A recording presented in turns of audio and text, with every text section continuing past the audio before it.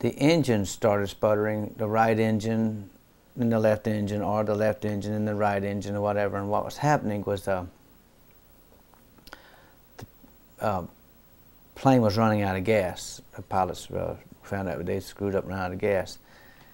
And as the engine started sputtering, when the first one started sputtering, I jumped up and ran to the cockpit, and I wanted to figure out what was going on, and knowing that this was fixing to be a disaster in my mind, because I know what 60,000 pounds of weight will do for you, you know. And none of those people on that plane had been in the military, or none of them were in construction, or none of them knew anything about weight and the factors of that. And they were musicians and crew, wannabe musicians, and people like that. That was just music people. They knew nothing about what they were just fixing to get into.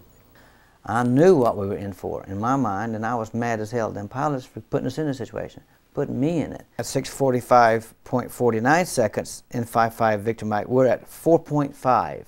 We had descended from 6,000 feet in that couple of minutes to 4,500 feet, coming in at a 50-degree angle.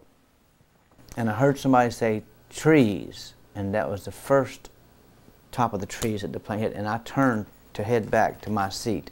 And I told them right there on that runway, I says, you know, that's not going to make any sense to have an engine problem and fly with it. And they said, well, if the engine quit running, we have one engine to run on. It's no problem. And they chose to go through the woods, or to hide in the woods, one guy did, and not come back and try to help the people that were injured or dead. There again, it was getting dark. It was dark, and but I can't see why you didn't want to come back. This one fella, I ain't gonna mention his name, I called him later, years later, and asked him, why didn't you help somebody? You didn't get hurt. You didn't get a scratch on you. Yet you went out in the bushes and squatted down and hid and looked and watched for an hour, for 45 minutes, for 2 hours. Why didn't you come back and try to help those people? Ronnie Van Zant had an eighth-inch nick and a fractured leg in a bone in his leg. His own father, when he went to identify the body the next day, October 21st, said also that when they pulled Ronnie out, Ronnie looked like he was asleep.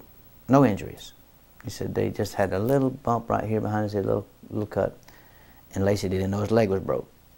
He says he just looked like he was laying there asleep.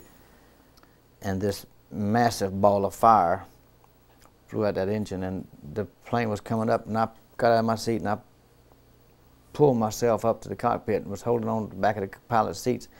Told them to set the plane, turn the plane around because the engine blowed up or had a ball of fire blow out or something. They said, nothing's wrong, sit down. Seats, seat belts, briefcases, hand carry bags, junk was piled in here. And on the bottom of this pile was Steve, Dean Kilpatrick, Ronnie Van Zant, on the bottom of this massive bunch of bodies. So they took me out to the cemetery, and I said, where are we going? They said, you're going to visit Ronnie. Ronnie didn't make it.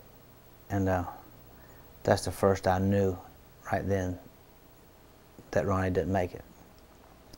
I didn't know it for the whole month. Nobody told me. I guess they said that your condition was so bad that they didn't want to try to set you back any. And sad situation.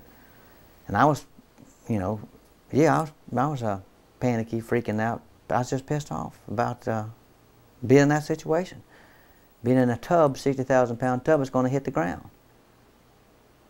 Yeah, I'm still mad about it. It still pisses me off. For a while, it was a big shock. I mean, I was real upset that he didn't make it. Still am upset that he didn't make it, you know, and really I kind of like, probably deep down inside, I blame myself a whole lot.